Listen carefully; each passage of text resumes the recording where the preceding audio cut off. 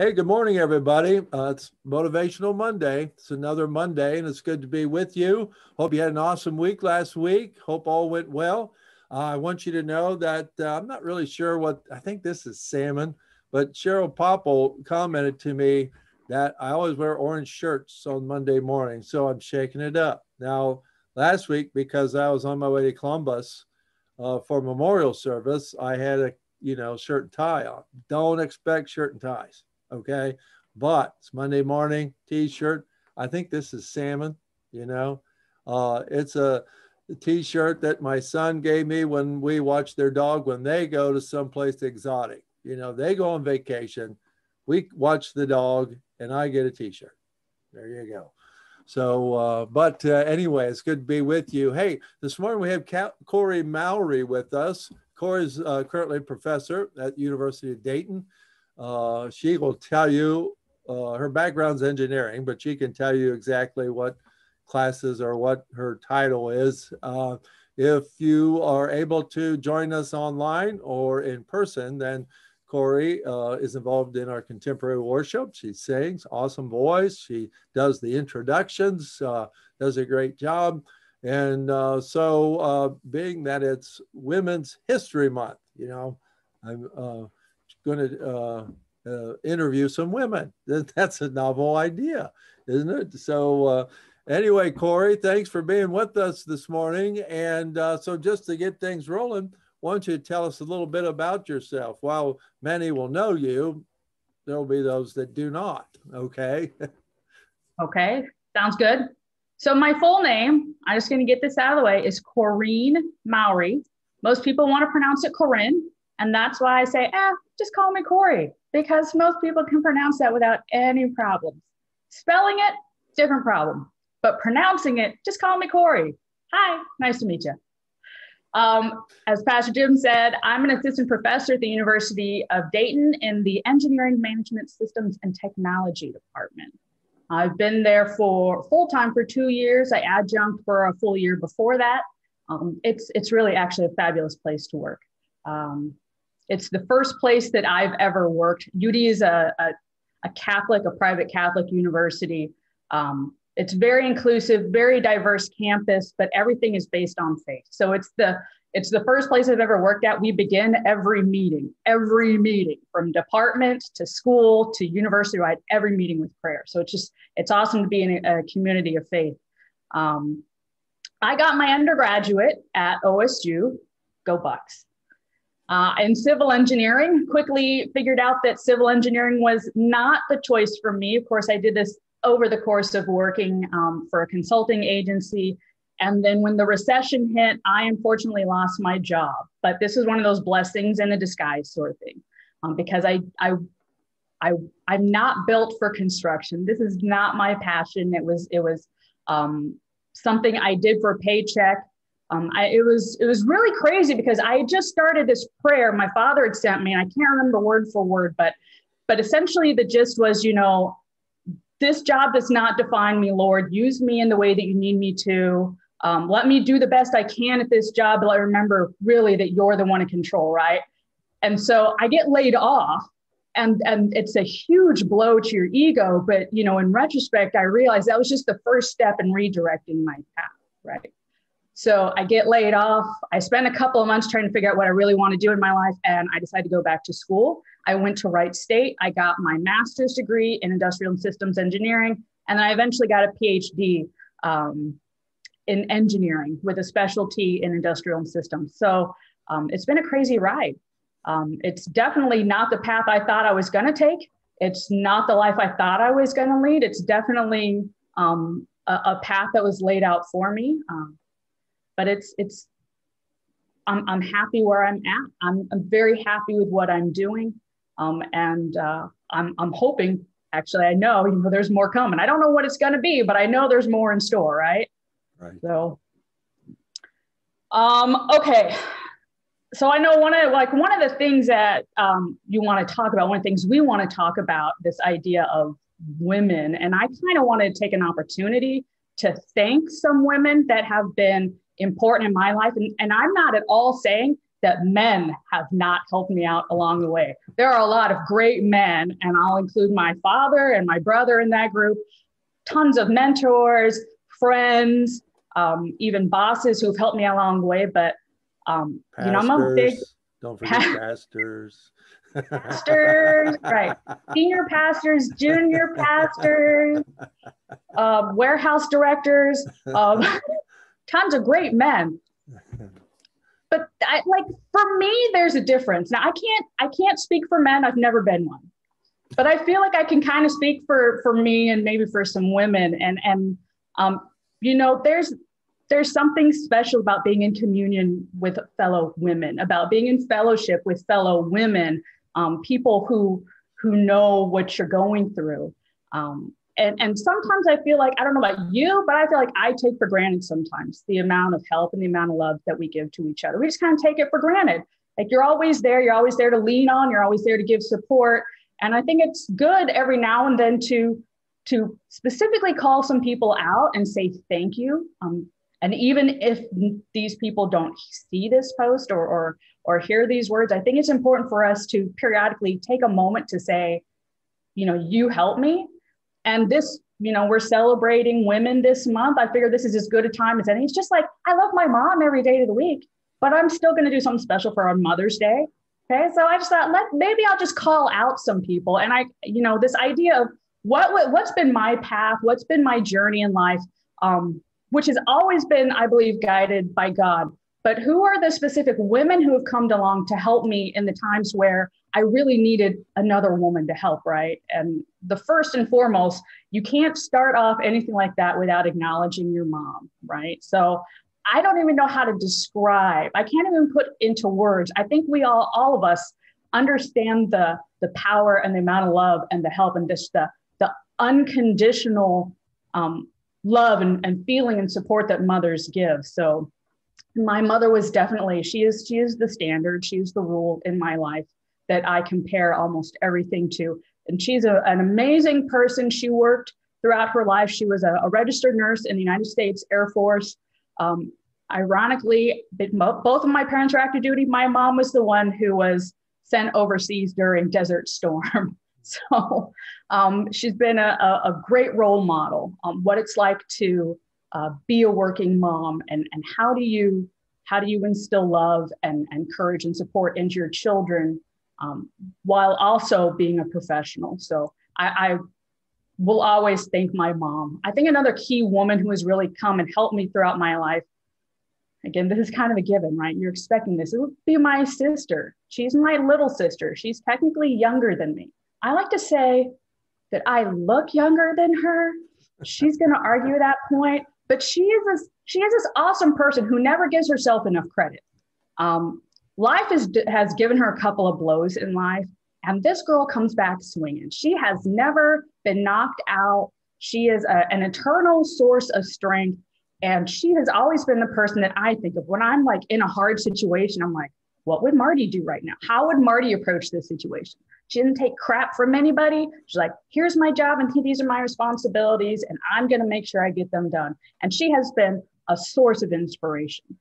But beyond mom and sister, right, there have been a ton of other women who have supported me in life. And what I think we need to acknowledge is that different people come into our lives, different phases of our lives, right? I really wanted to come in here and I wanted to tell you, oh, I've been so inspired by Ruth Bader Ginsburg and Oprah Winfrey and all these big names, right?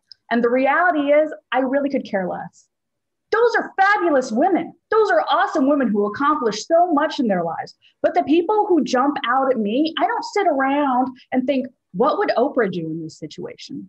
Never have, right? So as I've grown, we all start off young. We idolize and we love and we cherish our mothers. And as we become older adults, their relationship with us starts to change, and we start broadening our scopes. Before we just need, the love and encouragement of your family. And then as you become an adult, you start to realize that you also need love and encouragement from your community. And so I also like to thank some of my best friends that I've had forever, one since high school, one since college. Laura Cathcart and Melissa Davis have been amazing sources of support throughout my life. They know my history. They've seen me at my worst, like literally, we lived together in college. They have seen me when I look my worst. They have been with me when I've been going through hard times. They're awesome people. And I really look to their example when I start thinking about what does loyalty mean? What does true friendship mean? What is unconditional love outside of child-parent relationship? What does that look like? And they've really been a good inspiration and an excellent example of that in my life. So when I was younger, it was my parents. When I was in college, I started, it was my peer groups, it was my friends, it was my best friends who helped me out. And then at some point we graduate college and we start, we have to be adults. We start adulting, right?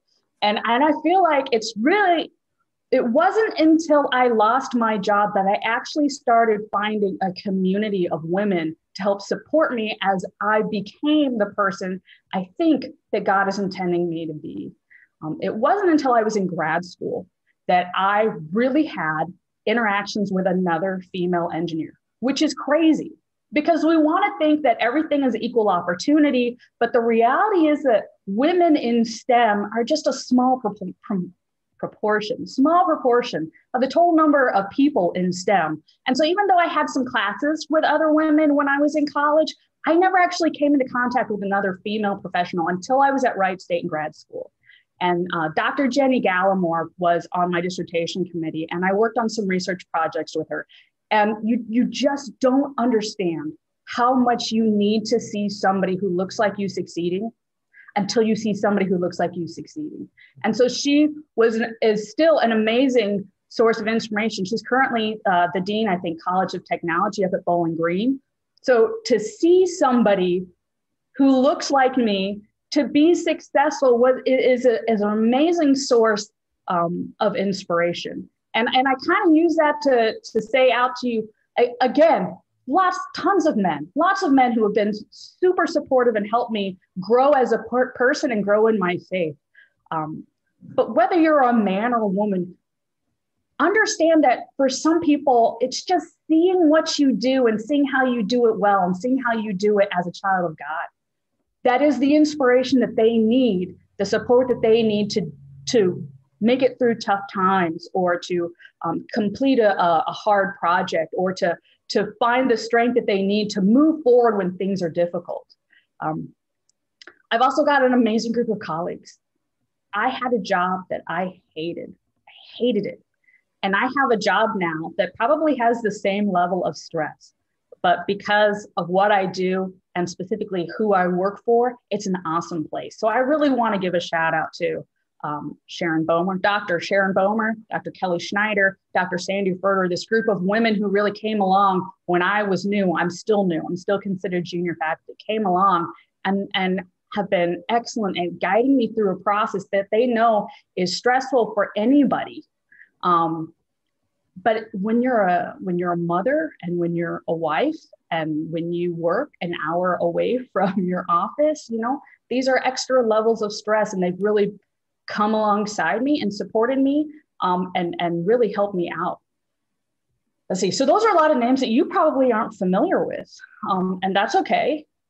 I don't have any problem introducing you to some awesome people in my life. But about 15 years ago, I moved to Urbana, Ohio.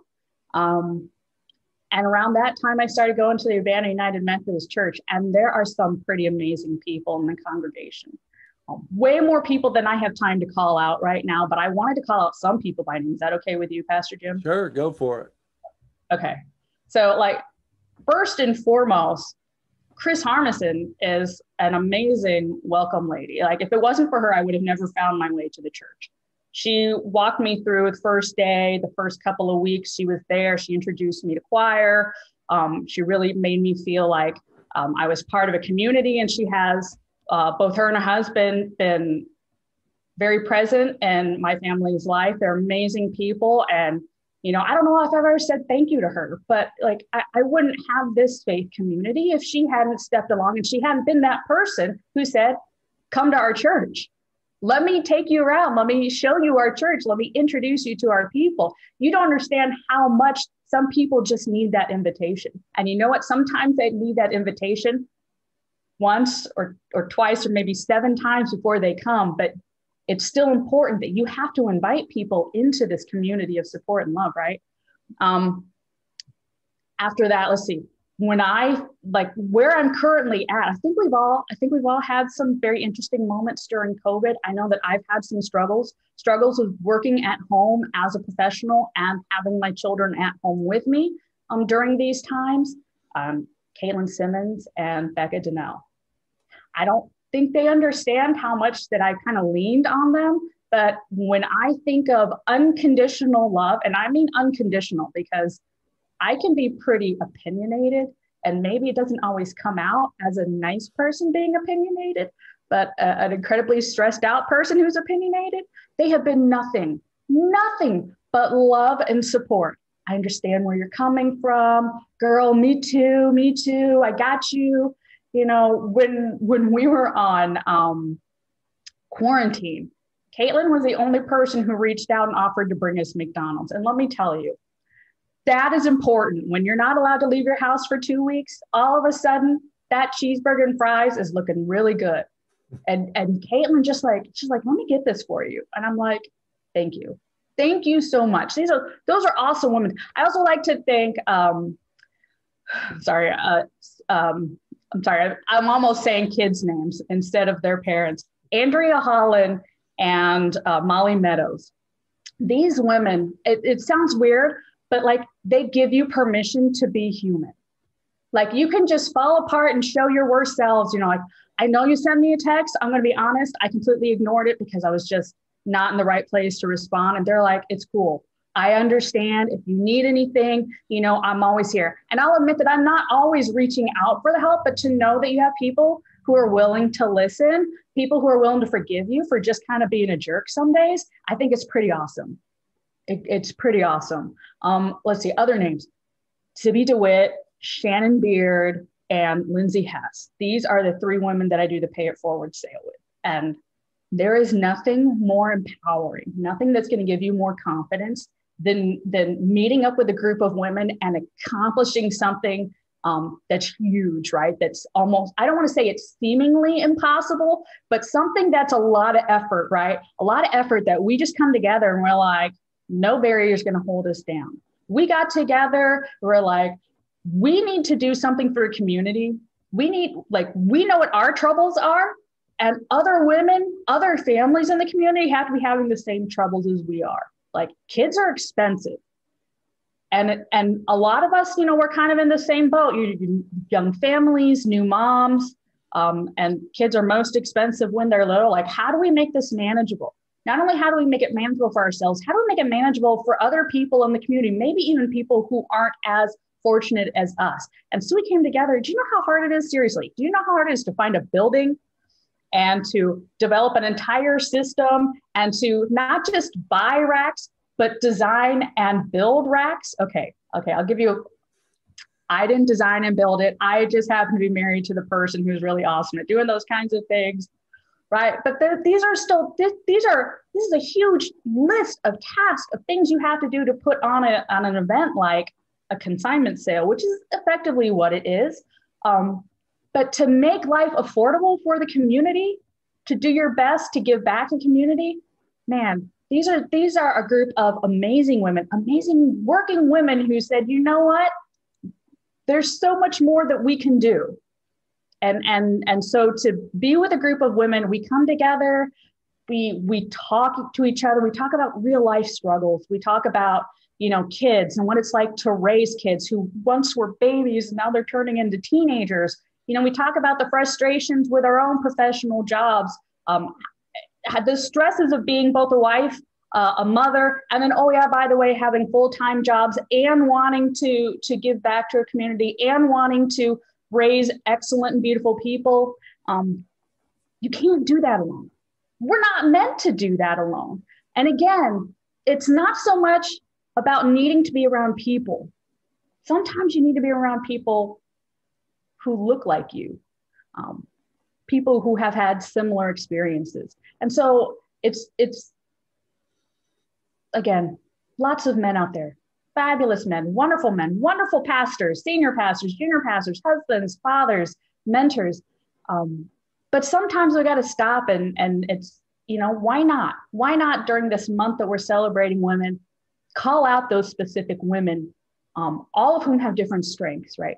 Different strengths, different gifts given to them, and thank them for the impact and the roles that they've played in helping you through hard times, in laughing with you through happy times, in supporting you through hard times, in healing you and comforting you through sad times. I mean, it's always good to thank people. So I just wanted to take that, last half hour or so. That was not an inclusive list at all. And I apologize profusely. If I did not say your name, you are still 100% important, and you matter and you make an impact. But those are some that are just off the top of my head that I've decided this year, I'm going to take much more effort to start thanking people. When I see something that inspires me, that strengthens me, that helps me, I want to thank people and let them know, hey, do you know that when I see you sitting in an ad council meeting and you make a really good point, that actually inspires me to be a better person. When I see you volunteering and serving at church, you're actually showing me the kind of person that I want to be. And so there are times in my life where I get stuck. Somebody's offering me an opportunity. You don't know anything like that, Pastor Jim, people who offer tons of opportunities. And I have to start and think, is this something I want to do? And these are the moments where I start thinking, what would, such and such person do? How would they react in the situation? I think I could go on and on, but maybe now's a good time to stop. What do you think? Well, I appreciate you, doing your list of people that have impacted your life on Women's History Month. Those are people who've made history in your life. People are still making history, Absolutely. If you will. And now I know where you get your spunkiness from. It's your sister. So there you go. And here I always thought it was your mom. So man, I never knew your mom was in Desert Storm and was an Air Force nurse. That's pretty incredible. I'm sure you've got a lot of stories you could tell about her experiences and how her commitment to God and country and family have impacted you in many, many, many ways. So that is really awesome. And the only thing I'd like to just, as we wind it up here, is,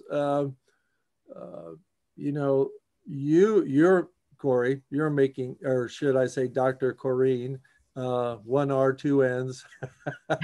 You are making history. I mean, in the arena of education in the Department of Engineering, through your ministry here at the church. And I'm sure, I don't know, I'm just guessing that maybe I kind of told you this ahead of time, that maybe you've got like this life verse or this passage that, that's your go-to, or just one of your favorite passages. So if you were to narrow it down to that life verse, that favorite impact scripture, what would that be?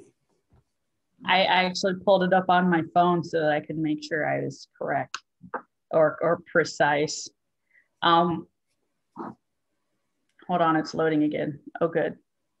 Sorry. My phone's down to 1%. It's cool. It's no problem. I'll get through this before it officially dies. I don't know if it's cliche, but it's the one passage that I always come back to. And it's Ecclesiastes 3. Oh, there goes my phone. But it's like all of Ecclesiastes 3, and it's the passage that says, to everything there is a season and a purpose to everything under heaven, and then it goes through the whole list. There's a time to be born and a time to die, a time to laugh and a time to cry, a time to grow and a time to harvest. It's the whole list of seasons in a person's life. And it's really what it's laying out. And it's a constant reminder that it's okay to be happy, even in the times where you feel like you should be experiencing grief, or even the times where everybody else seems to be falling apart. It's okay. This might be your season to be happy. And the same thing, it's okay to have times of sadness. It's okay to be sad. There are going to be times in your life where it's your turn, it's your season to be sad. There are going to be times of growth. There are going to be times where you are going to be learning. There are going to be times where you're going to be tested. And then there are going to be times where you are supposed to be doing the testing. There are going to be times where you're supposed to be applying everything you learned in your growth season, right? And it's really just this constant reminder that everything is designed to happen, right? Everything is going to happen in its time, in its season. If you're in a time of sadness, it's okay to be sad. Know that it's just a season of your life. There will be other seasons. If you feel like, you're sick and tired of being at the bottom of the ladder, right? Know that this is just a season. You're in a season of growth. God will move you into a position that he wants you to be in after you've gone through this season of growth, right? We all start as the junior something or other, and then we work our way up to the top. We all have happy days. We have sad days. And so I appreciate the constant reminder that you're not stuck in any one spot. It's okay to dance. It's okay to laugh. It's okay to cry. It's okay to be angry. There's a time for war and there's a time for peace, right? And just appreciating that things come in seasons. So I'd say that's probably, I don't know if you call it a life verse because it's like all of it. It's not one specific spot, but it's what I always return to. It's time and again, it's what I fall back on, Right. Well, that's awesome. Like you said, life is full of serendipitous actions and experiences, and it covers the gamut. Ecclesiastes 3 is they should even write a song about that. Maybe I should tell somebody. Maybe they did in the 60s, or was it the 70s? I don't know. Well, wait, I mean, we weren't even born then, were you? In the 60s? And that's right. You weren't even born then. I wasn't born in the 60s. No. I did get a shock this last weekend when I realized I was older than somebody who I didn't think I was. So I'm not as young as I'd like to think. Well, I'm not as young as I think I am. Yeah. But well, I always think I'm younger than I really am until I try to lift something that I used to be able to, and then pay for it for the next 2 weeks. Hey, so you never realize how old you are until you're standing in a class of 20-something-year-olds, asking, like throwing them out movie quotes that they just kind of look at you blank, like, huh? Yeah. So the class that I'm teaching right now, I'm pretty sure none of them were alive when Men in Black was in theaters. Yes. Well, there you go. What can we say? Well, listen, hey, Corey, it's very good to have you with me today as we talk about Women's History Month and the women that have impacted your life. Thank you for impacting many lives, my life and many others. Keep up the good work. And so everybody, hey, Jim Lillibridge, one of the pastors here at Urbana United Methodist Church, glad to have Dr. Corinne Mowry with us today. And so I hope you have an awesome week. Remember, God loves you. We love you. And hope to see you next Monday when I talk with who knows who. So you want to come back just to find out. So, hey, again, God bless and have an awesome week. Take care.